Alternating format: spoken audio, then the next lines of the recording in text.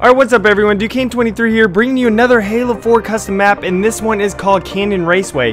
And in case you didn't know, it is made by myself, and it is a rock modded map. I did not do the modding, it was just downloaded from Halo Waypoint, you know, just look it up if you want to download it. But yeah, it is definitely a really cool track. There's no possible way you could do a canyon type of racetrack like this and, you know, like the normal stuff. That's the reason why I had to get the, you know, rock modded map. But it has a few jumps in it, one really big jump that goes through the hill portion.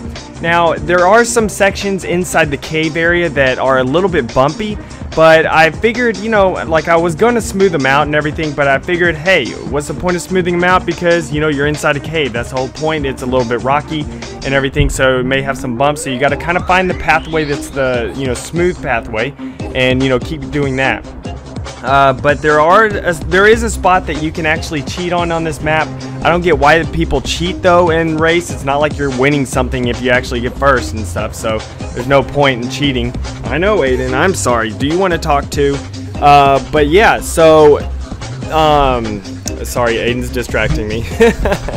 Andy's messing with my pop filter.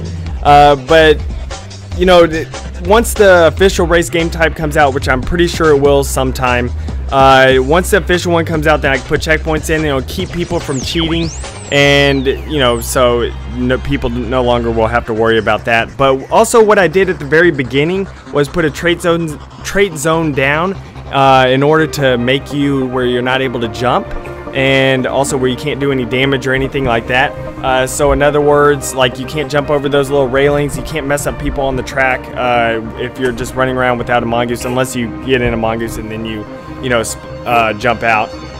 But you know, once you get in a mongoose, you immediately teleport onto the track. So it's just something pretty cool. And guys, I guess that is it. I will try to come out with more custom maps. Recently I've been a little bit busy, but I'm trying to speed this up because Aiden's getting a little bit fuzzy.